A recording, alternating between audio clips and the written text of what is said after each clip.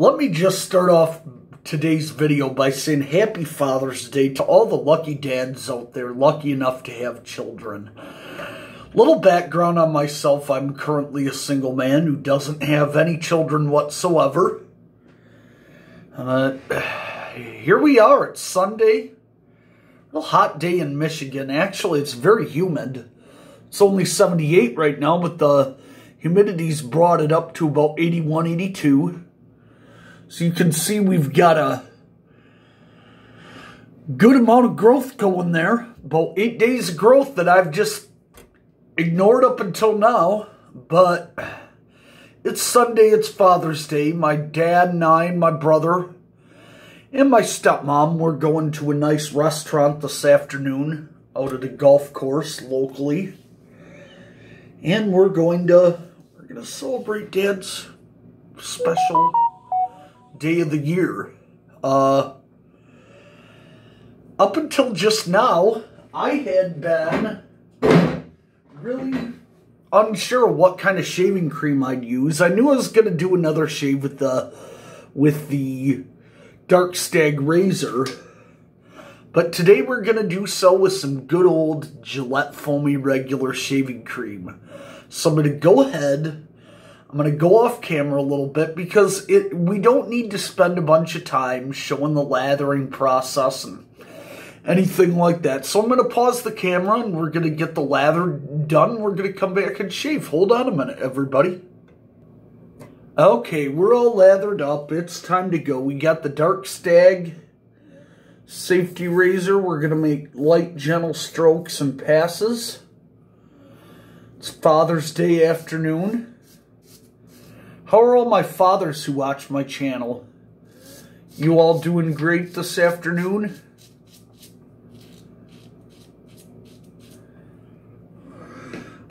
Hopefully all of you are doing just absolutely super and swell. I'm really still trying to get the idea of this safety razor completely just, trying to get the amount of pressure dialed back. That's a battle that, because you don't want to use a lot of pressure with these. Cartridge razor, on the other hand, use all the pressure you want.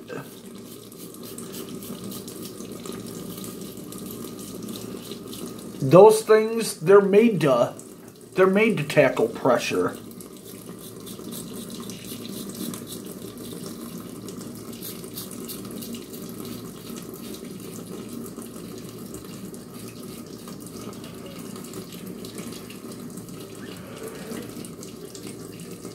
And so far, we're getting a nice, really clean shave with this razor. It's doing a really good job for me.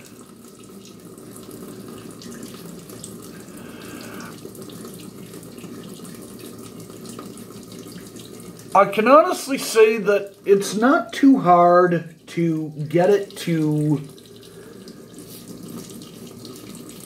handle and to really dial back the pressure on the face.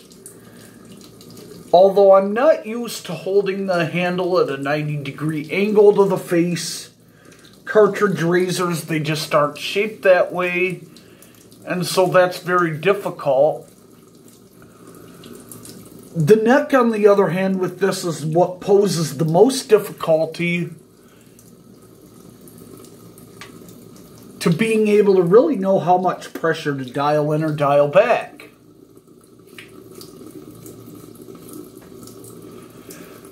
And really know whether you're doing the right thing with it or not.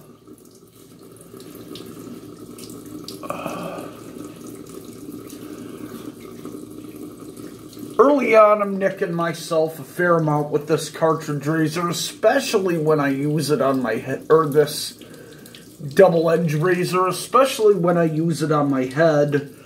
And I may, when I head shave, I may have to go back to a cartridge razor. It may only be my only option. I'm going to go ahead and lather up to do the second pass, second round. Hold on.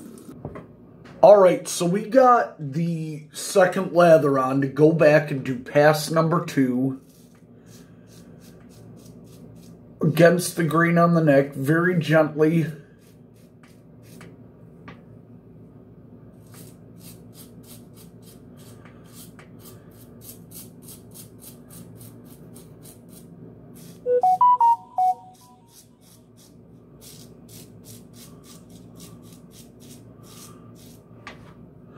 Time for a rinse.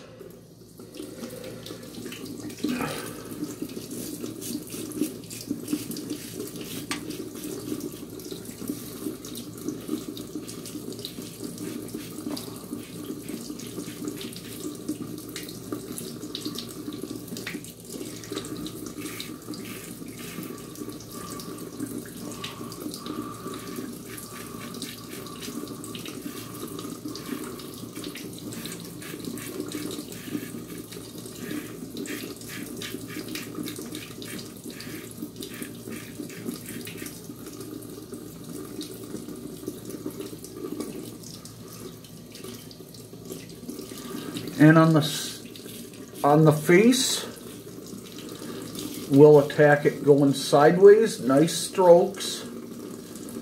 I don't want to make a particularly long stroke when I shave just yet. I feel like that really poses too many risks. With a double-edged razor. With a cartridge razor, I'd make a fairly long stroke on the cross the grain pass across the side of the face.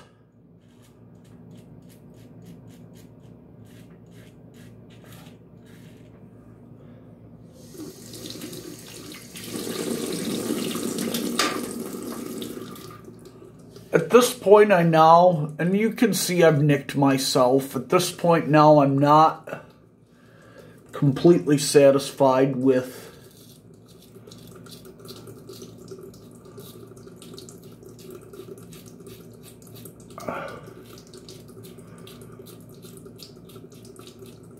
the amount of stubble that's still left. So we're going to go ahead, we're going to pause, we're going to lather up for a final pass and come back. Round 3 and final, shall we? Third and final round of the shave. Against the grain.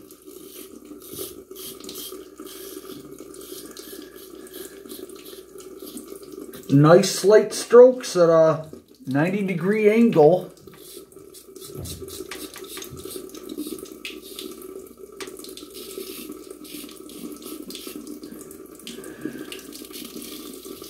That's how you do it. You always want to hold that. That's where you want to use the least amount of pressure, because that's the way that that's where, you know, you're cutting the closest to the skin. So you really want to make sure that you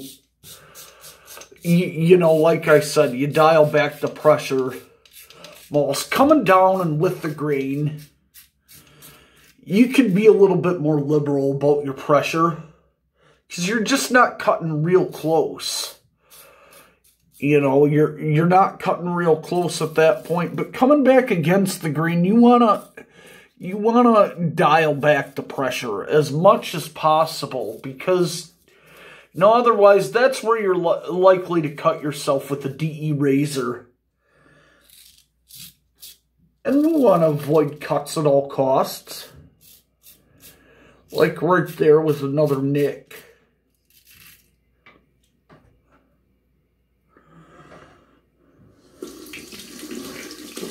Let's just do one more time on the neck. Coming, you know, some of my hair sort of grows this way on the neck.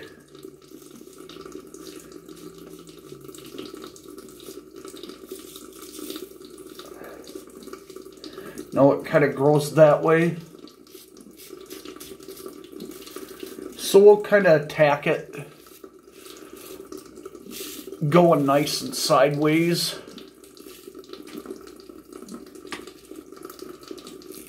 Detailing around the goatee. An absolute must. Kind of checking things over a little bit to make sure that, you know, they have the baby butt smoothness that we're going for, you know. Make sure gradual beard reduction is paid off the way we want it to. No, yeah, we got some nicks, we got some cuts. But after 10 minutes and 45 seconds, the result of the shave is pretty darn good.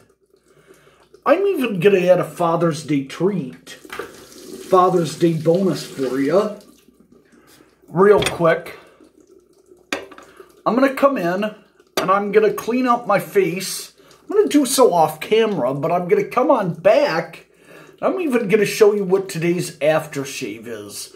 Hold on 1 minute and we'll be right back again. Alrighty, so we are back now. And today we are going to debut, we're going to do my first post-shave routine on YouTube, which today is going to be the Cremo Cooling Post-Shave Balm with the Refreshing Mint Shave, or the Refreshing Mint scent. I'm going to go ahead and squirt some out. It's a nice balm that, you know, it's got a great smell to it. A little bit like Vicks Vapor Rub, but more pleasant than that, don't get me wrong. So I'm going to go ahead and rub that in, and now here we are.